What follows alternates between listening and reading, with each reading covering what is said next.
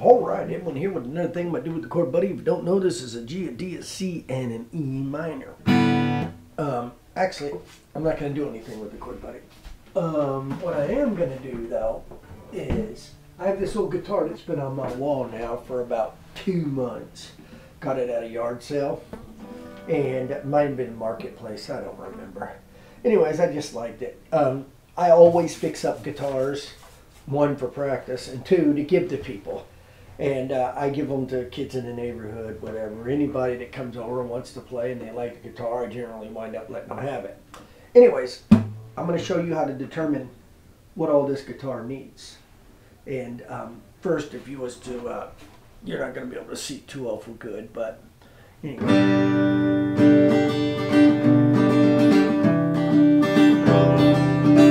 You hear that down noise? Okay.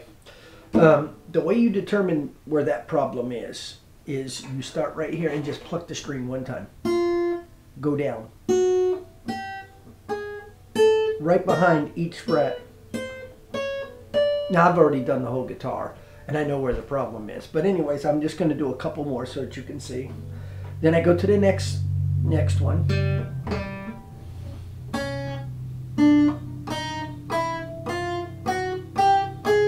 You want to go all the way down the whole neck when you do this. Then the third one.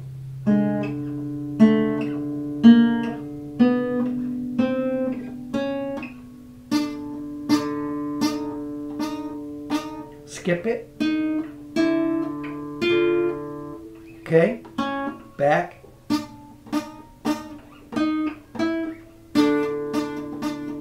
You hear that?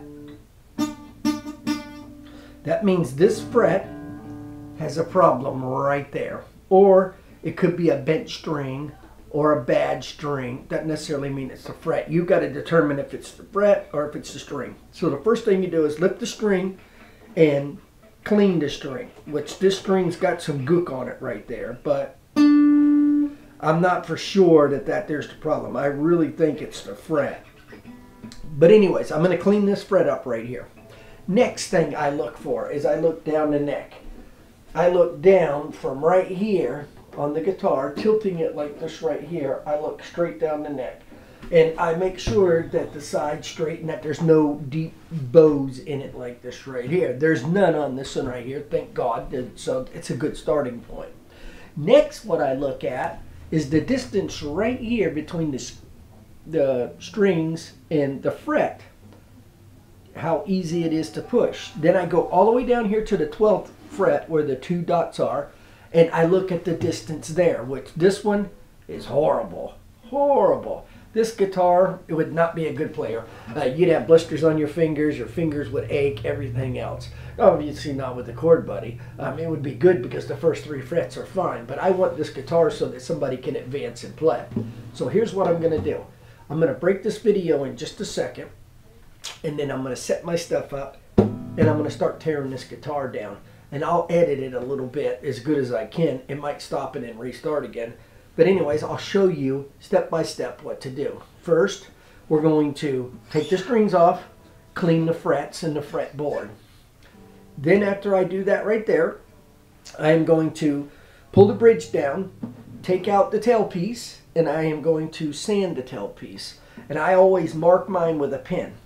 Then I'm going to mark each one of these here. There's a fly that got in here because my window was open. But anyways, I'm going to mark each one of these here so that whenever I put it back, I don't have no string ring, which I'll explain that. And then we'll replay it again and see how it does and if there's any need to do any more adjusting. Now, a lot of people will say, well, why don't you just adjust the neck? Well, first off, this right here don't have a truss rod in it. And it does got a screw down here. But it's not gonna solve the problem that I need because I don't know if you can see that right there, but oh my gosh, look at this.